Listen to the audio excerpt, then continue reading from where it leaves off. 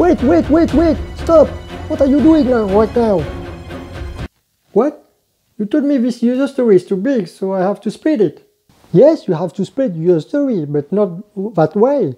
But not with scissors.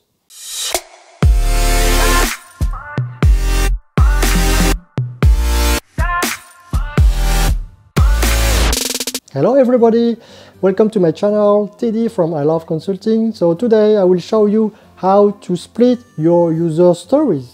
Well, to split your user story you can use several methods, but in this video I will focus about the SPIDR method. No, this video is not about Spider-Man, even if Spider-Man is very agile. So the SPIDR technique allows you to split your user story by several ways, so you can mix these ways. You don't feel obligated to only apply one way or only to split your user story by applying the other ways. No, you can mix all the ways of the SPIDR's technique. So I will start with the P for path. If the users have multiple ways to use the feature, that makes a good area to split. For example, in a website of e-commerce, the client can pay by cash or maybe by credit card. So you have two paths. You can split them in two user stories. So one user story for paying by cash and one user story for paying by credit card. The II for interfaces. So for example, if you develop mobile app, your app must suit with Android and must suit with iOS, right? So from here you can write two user stories, one user story for iOS and one user story for Android.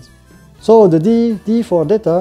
So for example, you want to display some data on the bills for the client. So you can split your user story by data field, data domain. For example, one user story for display the identity information of the client, and another story to display his personal contact information. So the here for rules, so you can also split user story by the business rules that you want to apply on your application, on your system. Finally, the S for spikes. So spikes theoretically is not advised, because the theory means that you explain that you have to do some studies, technical studies, because you don't understand very much the need. It's not clear, you know. So for me, I prefer to replace the spike by screen, because you can also split your user story by screen. For example, on an internet website, you can make one user story for the homepage, one user story for the contact information, and one user story for the FAQ.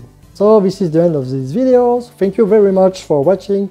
If you like the video, please subscribe of my channel, or put a like or share this video to your friends, your family, or your colleague, and make some comments here below. Share us some of your tips on how to split a user story, because it can interest me, but it also can interest some of the colleagues who's looking for a technique to split user stories. So see you next time. Bye bye.